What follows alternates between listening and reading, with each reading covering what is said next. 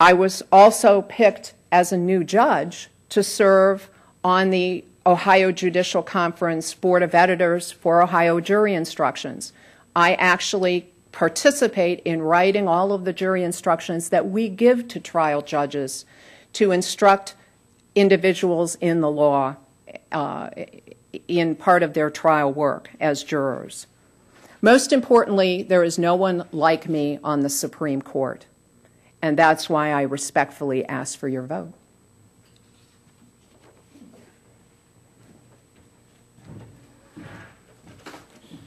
Thanks to both of you, and now we're going to have an exchange where I will ask a couple of questions to each of the candidates, and we'll probably, I think, Carrie, have about maybe 2 minutes or so for each. We'll see how the questions go.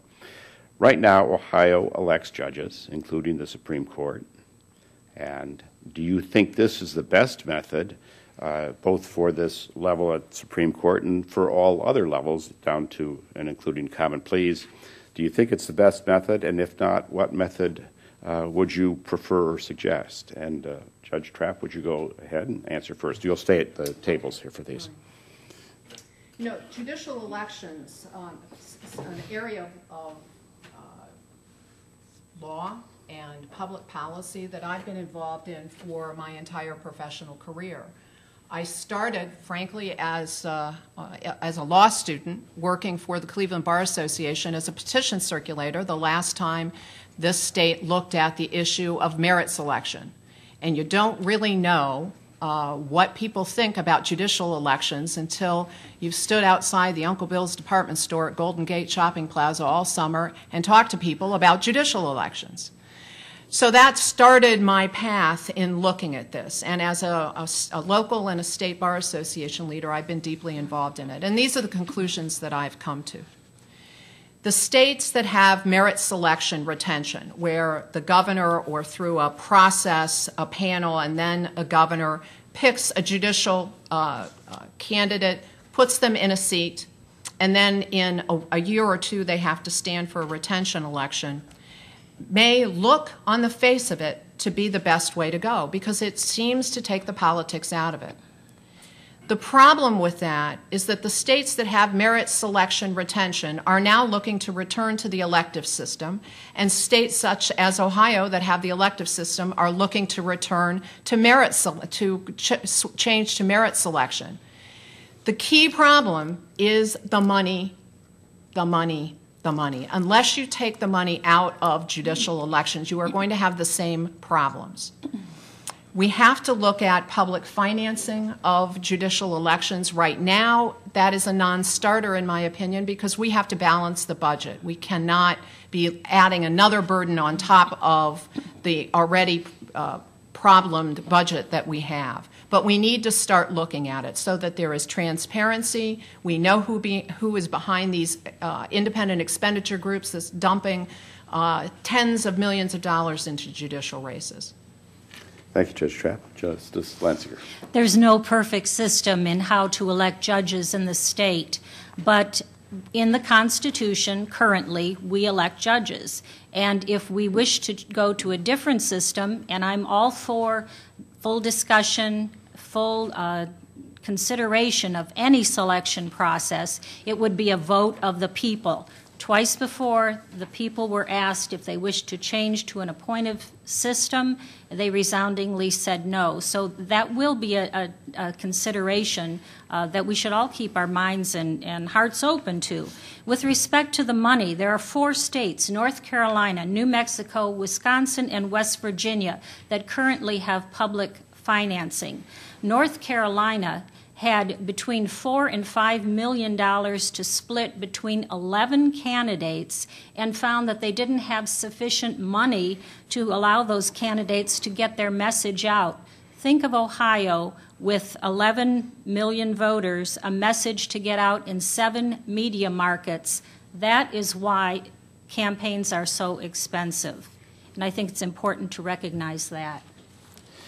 Thank you. Let's pursue that aspect just a little bit. Right now we do have the system where you're elected and run and have to raise money to run a campaign. how do each of you ensure that in raising the money for the campaigns or having your campaigns raise the money, you don't have people concerned about how they perceive the process as being fair? And Justice Lanzinger, would you answer first? Jim, you use that word perception, and I think that's very important. We need to understand that perception doesn't necessarily mean reality. We all know at one time the world was perceived to be flat. That didn't make it so. But we need to explain as candidates that it doesn't matter who contributes to a campaign. First of all, they don't contribute to me as a justice. It's a campaign that must actually file reports, so it's all seen. You can look on the Secretary of State's website to see who the contributors are. Every contribution has to be made within limits, so there's no way that any particular group can influence beyond the limits that are there. Those are presumed to be reasonable. And we do not keep any list to look at when there's a case in front of the court to say, did this party give, did this party not give? That is totally irrelevant. We do not vote on cases depending on who the contributors are or are not. I can guarantee people that. Thank you. And Judge Trapp. Well, when 7 out of 10 people in this country and half of the state court judges think that money directly influences outcomes in judicial cases, there is a problem, and we need to address that problem. My opponent talks about North Carolina, and I've had occasion to talk to both judges and Bar Association leaders in North Carolina.